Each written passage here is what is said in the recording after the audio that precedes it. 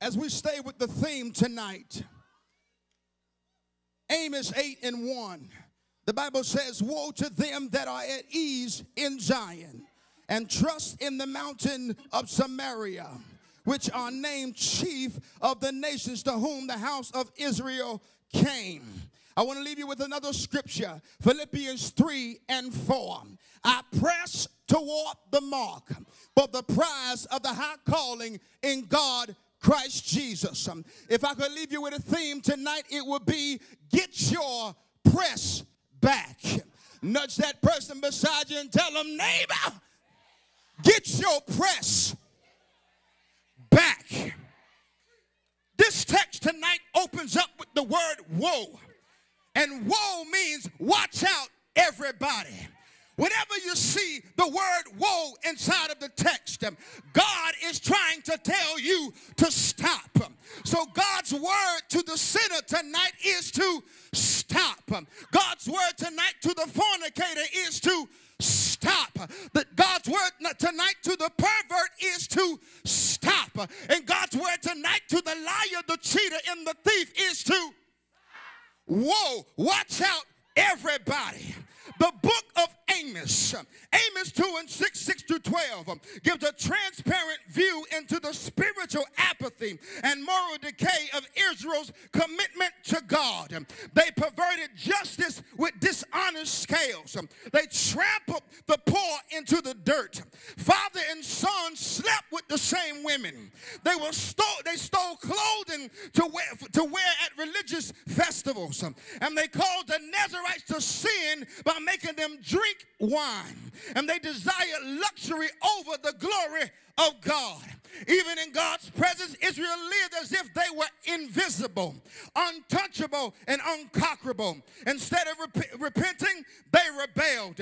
Ecclesiastes 8:11 gives us the cause for the woe and the ease at Zion. It says, because sentence against an evil work is not executed speedily. Therefore, the heart of the sons of men is fully set in them to do evil. In the New Living Translation, it says this: when a crime is not punished quickly, people feel it's safe to do wrong. Oftentimes we stay in sin simply because the sentence has not come. Oftentimes we stay in strongholds simply because the sentence has not come. The believer's commentary says this: endless delays in the trial and punishment of criminals only serve to encourage lawlessness and create contempt for the judicial system. While it is important to guarantee that every defendant has a fair trial, it is possible to overprotect the criminal at the expense of his victim. Well, in the story tonight, God was the victim and Israel was the criminal. God was the one that was wronged and Israel was the criminal. God was the one that was cheated on and Israel was the criminal. 2 Peter 3:19 says, the Lord is not slack concerning his promise, but he's patient. Oh God, he says, no, he's being patient for your sake. He does not want any to be destroyed, but wants everyone to repent.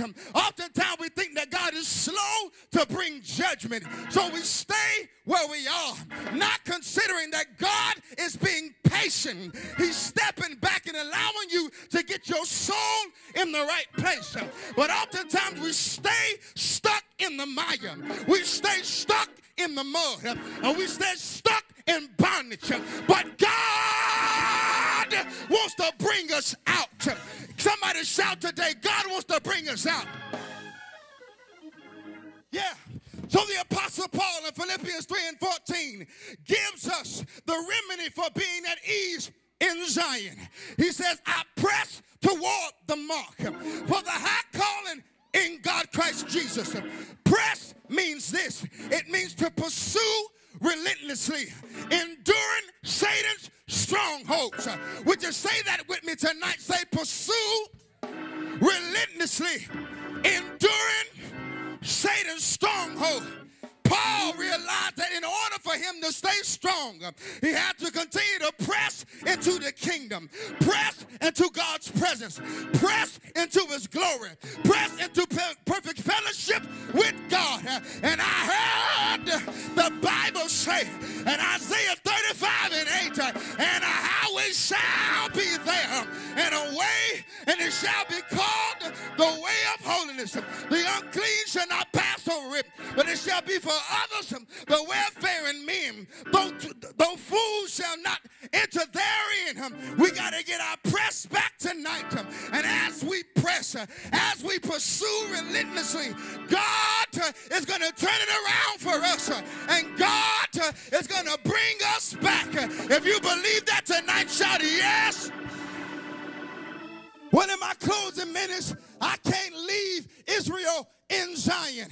The truth of the matter is that after 70 years that Israel was bound in Babylon, God spoke to the prophet Daniel and said that after 70 years be fulfilled, that he was going to bring them out. And I heard David say, when the Lord turned back the captivity of Zion, we were like them that dreamed.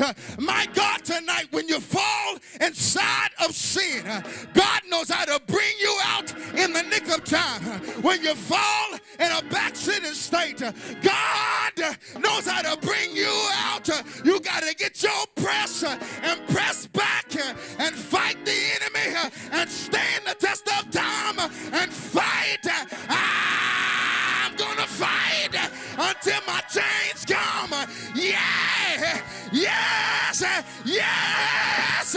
I got to fight anyhow, because weeping may endure for a night, but joy cometh in the morning. Say yes. I can't hear you tonight. Shout yes. Yes to God. I got to press. I've got to fight.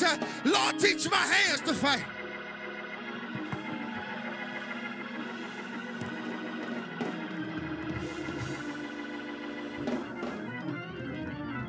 Oh, bless God on tonight. Give him some praise. Hallelujah. The characteristics of a complacent nation. The book of Amos opens up with the prophet carrying a burden from the Lord during the reign of Jeroboam II and Uzziah of the northern and southern kingdoms. Now the Lord had given Amos to prophesy against the surrounding nations for their war crimes against Israel, Jehovah's chosen people. Now hence Amos prophesies judgment to Damascus, Gaza, Tyrus, Edom, Ammon, and Moab with the familiar phrase, for 3 transgressions and for 4, which introduces the message of judgment for all nations, including Judah and Israel. Now, I'm sure Israel was pleased that their neighbors were getting their just due, but did they know that a woe, a swift judgment was on the way for them as well? Well, why was Israel going to be judged? Well, it was due to a lack of justice and a lack of uprightness. Israel had violated and despised the law of the Lord and had not kept his commandments. Upright men whose responsibility it was to uphold justice were being pushed aside by a greedy elite. As a result, they were becoming demoralized and silent, and the emotional capacity for justice was being destroyed. The fabric of Israel's life as a people was disintegrating like a crumbling wall. These are the symptoms of a nation that has become at ease or complacent. Well, how did they get there? The reigns of Uzziah and Jeroboam was a time of unprecedented prosperity. Wealth abounded, and the people gave themselves over to a life of luxury and self-indulgence. Business was good, and wine was plentiful. Ease and extravagance contrasted with the misery and suffering of the slave population, who could not afford the bare necessities of life. The wealthy did not care.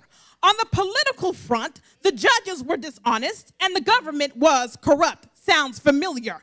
Usury, extortion, riots, and class hatreds were visible on every hand. Now, from a spiritual perspective, the people were outwardly religious. Songs, offerings, church attendance, elaborate ceremonies, and regular religious observances were all visible in abundance. The people were very pious in their claims to be the special creatures of Yahweh. Their religious leaders were professional preachers. Immorality was rife, and the religious were hated and opposed.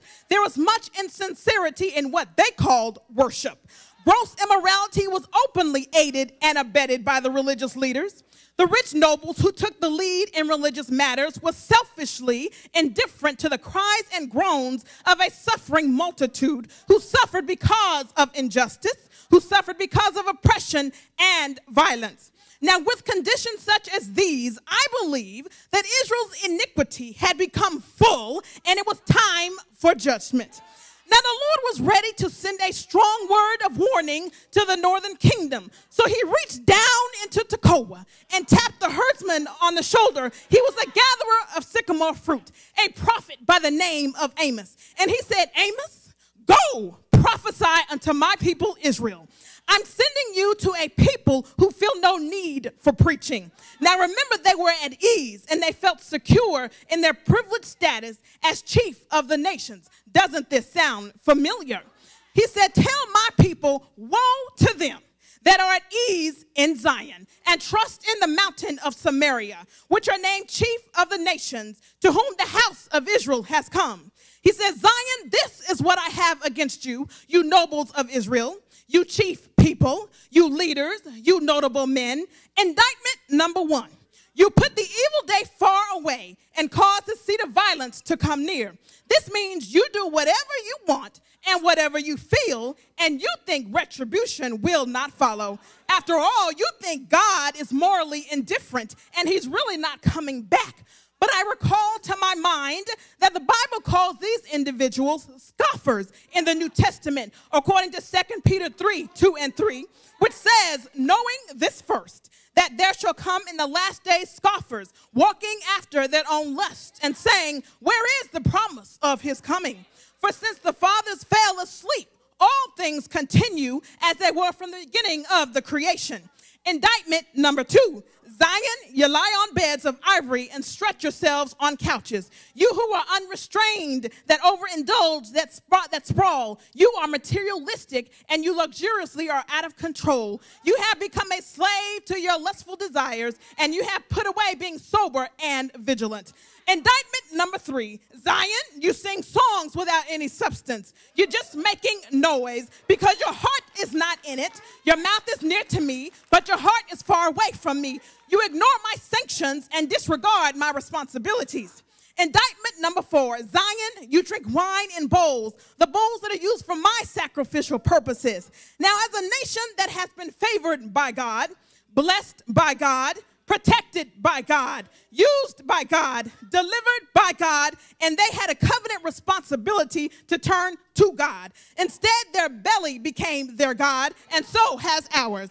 When we begin to trust in our own strength, in our own devices, in our own privileged status, when we are lifted up in pride and arrogance and are blinded to the wretched and wicked conditions surrounding us, we have become complacent, and it is time for judgment. Now, we learn from Zion that a nation at ease will settle on their lees. We learn that a nation at ease will forget that it is a designated place for a blessing. We learn that a nation at ease will produce unfaithful priests. We learn that a nation at ease will neglect to fight the moral decline. We learn that a nation at ease will neglect to speak the truth. We learn that a nation at ease didn't learn from the past. We learned that a nation at ease has forgotten God's word. We learned that a nation at ease is no longer gathered in God's presence. Well, how do we fight this? Well, instead of being at ease, we wake up, we get up, we stand up, and we say something, and we trust in the God of the Bible.